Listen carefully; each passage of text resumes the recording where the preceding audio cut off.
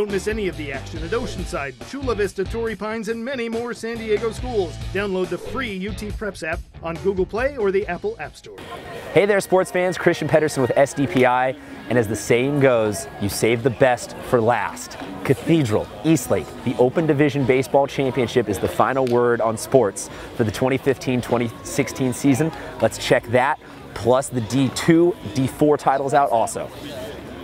Our first title game to take a look at, Division 4, Sweetwater. They blanked Bishops twice to get here, so they're playing the hot momentum. The only team standing between them in the championship is Sage Creek. They are here in their first year as a varsity program.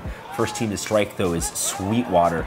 This is how they set it up. A little C&I single, moves the runner from first to third. That's the kind of execution that has benefited them all season long, and the hustle on the back end. That translates into Ryan Galls doing what he has to do, gonna trade an out for a run. Sweetwater on the board first. On the bump for Sweetwater was Guillermo Espinoza. Moments like this, why he's there, getting them out of a bases loaded jam in the first. Then in the second, Espinoza bringing a little more heat. He gone!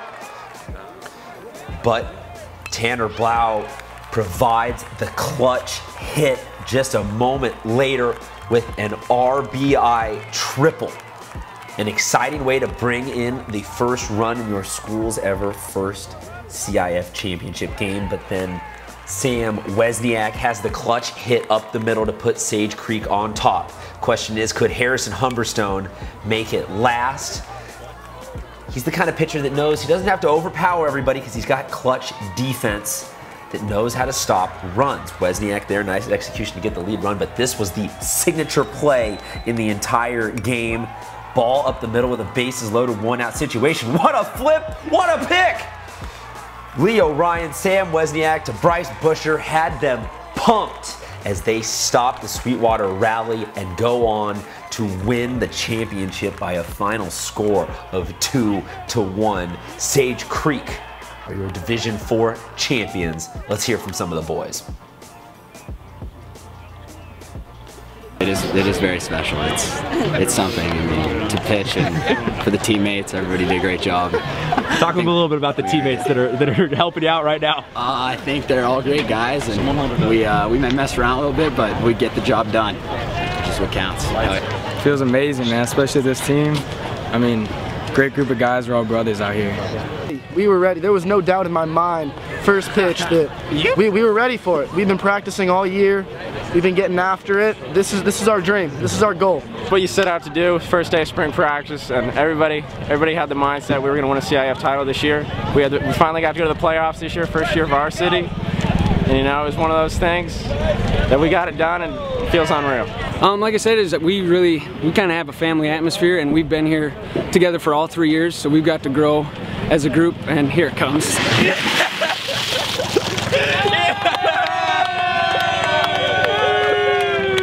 Good.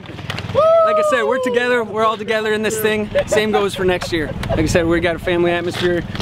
Love all these guys. Man, but all the credit to these players, though. They're the one who earned this thing, and the coaching staff. So my assistants do a hell of a job as well.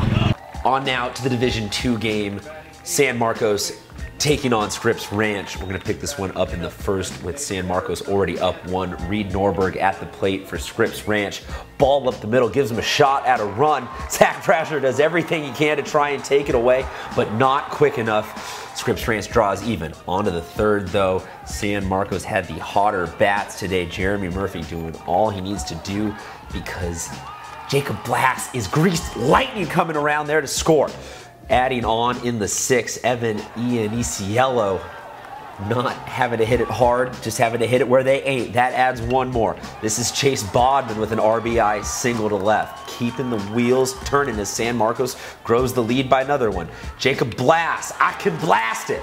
As he hits one out to left field, bringing in a pair. San Marcos now up 6-1.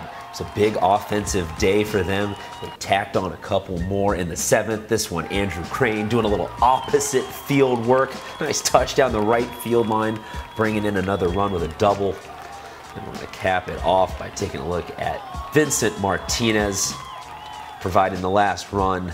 Martinez, little RBI single in the gap. Nice effort put in by Scripps Ranch, but it would not be enough to come up with the catch as San Marcos runs away with the Division II title over Scripps Ranch. Let's hear from some of them after the game.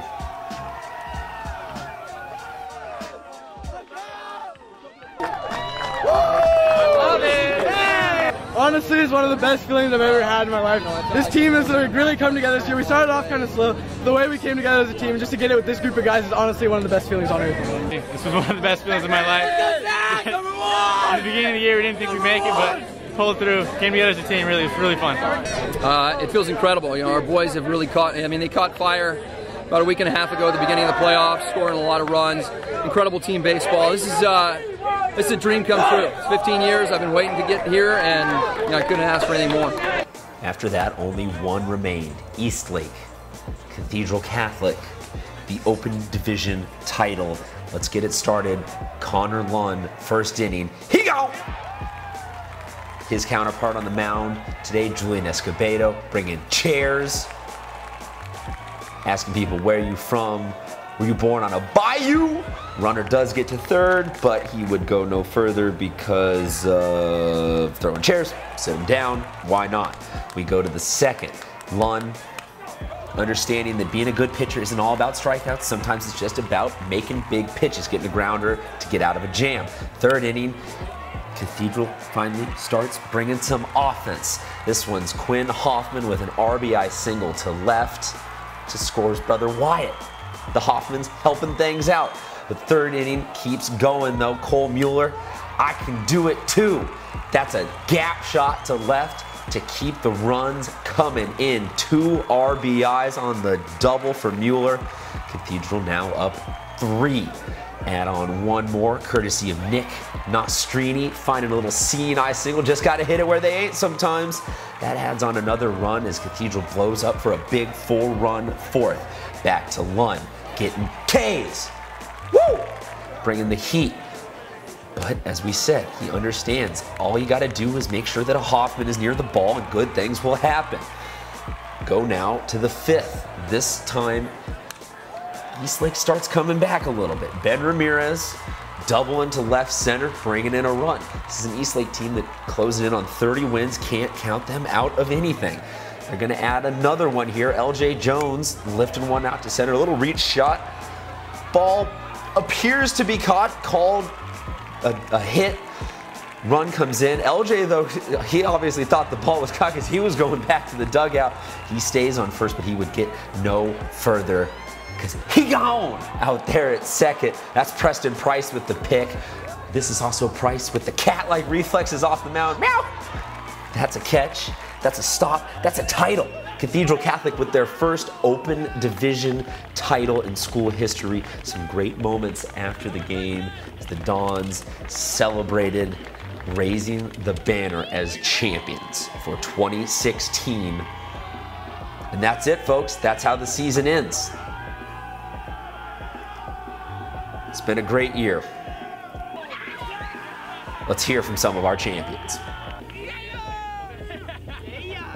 It's amazing. I couldn't have picked a better team to do it with. We have a group of young guys who I really hope carry on next year and do the same thing. Unexplainable. I mean, it always feels great to go out as a champion. I'll be able to remember this for the rest of my life. Something that's going to go down in history for our school. I can't believe we did it for the Dons, playing on the name on the front of the jersey instead of the number on the back. It's unreal. It's the best feeling I've ever had. I tell you what, first time in school history we've won an Open Division title. You know, first opportunity we've had to win an Open Division title, took advantage of it.